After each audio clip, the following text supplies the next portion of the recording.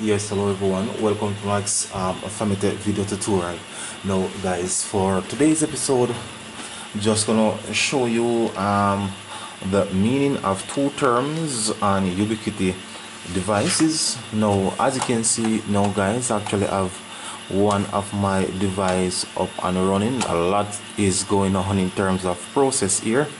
Now, the tool that I'm gonna focus on is this section that said TX/RX rate.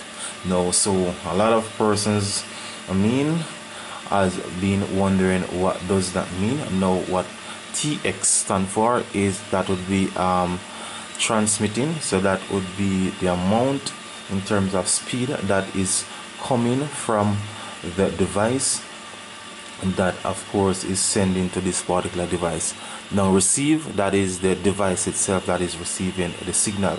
Now let's go over to the speed here. So as you can see, guys, the 58 right there megabytes per second. So this one here show what is being transmitted, and this one here show what is being received. So let's say, for example, in terms of internet, you're on a 20 meg plan, then you getting this TX reading basically mean that more likely, guys, you will actually get that 20 megs, because what it is now saying is that the device that is sending out signal, it is sending at a rate of approximately 58 thereabout, and you're receiving approximately 52, let's say, for example.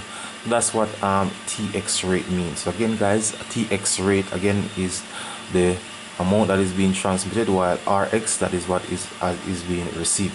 Now, in terms of which number want to be the highest, now in terms of transmitting, if it is transmitting 60 megabytes per second, then of course, guys, more likely you will get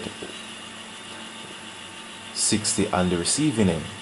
Now, there is no way now you will see the receiving end higher than the transmitting. As you can see, guys, this number always the lowest. This is what always be the lowest, this side, which of course this is the receiving end. So there's no way it can be there's no way 50 can be transmitted and you're receiving 80. That is actually not possible. So guys, so that's what we mean by TX and RX rate as it relate to Wi-Fi signal, or as it relate to Ubiquiti, the speed of what you're getting through the equipment. So once again, guys, if you're new to my YouTube channel, please remember to click on the subscription button.